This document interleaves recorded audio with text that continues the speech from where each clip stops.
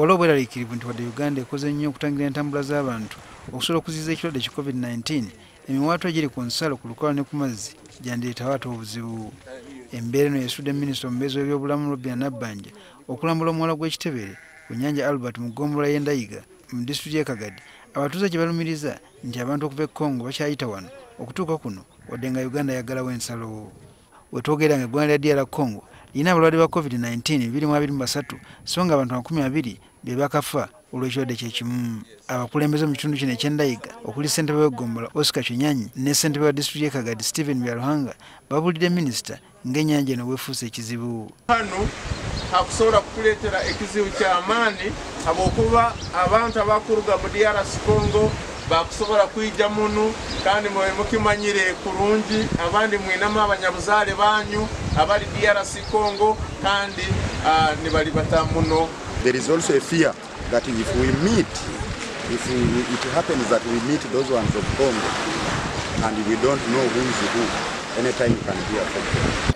Minisita Nabbanja ategeeza ng'ensonga y'obutebenkevu bwegenda okwongerwamu amaanyi. Abantu ababadde bava e Congo bakitukirabyenga ekizibu kubanga amakubo agabaleeta mangi, naye ekyo ngenda kitwala owa president balabe engeri gye balwongera ku magye okulanga bakumba buli katuli konna akayingiza abantu mu ggwanga wano. Twaggalawo.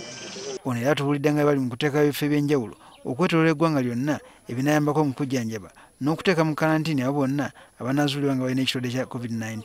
Tujja kuba ne sites 25 mu ggwanga lyonna, naye nga Kagadi eri emu ku ezo disitulikiti ezigenda okufuna karantini center ate ne treatment center.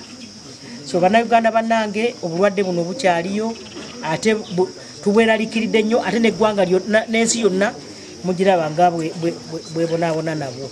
Atwala ebyobulamu mu disitulikiti y'e Kagadi Dr. Gimes Olowo abuulidde minisita obuzibu abasawo bwe basanga emulina ky'obutaba na bikozesebwa. The health workers are grumbling.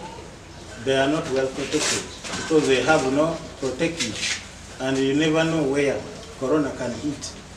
It may begin with the health facilities. So we have been actually pleading with them to continue services. Abantu abawangalira ku nnyanja eno bategeeza nga batakyakola ekibaviiriddeko okubula ekyokulya. Mmere n'eddagala titulina ndimiro wano buli fasi yonna bagaddewo titulina mmere. Watoto yote wanakuwa nyumbani, hakuna chakula, watoto watakula.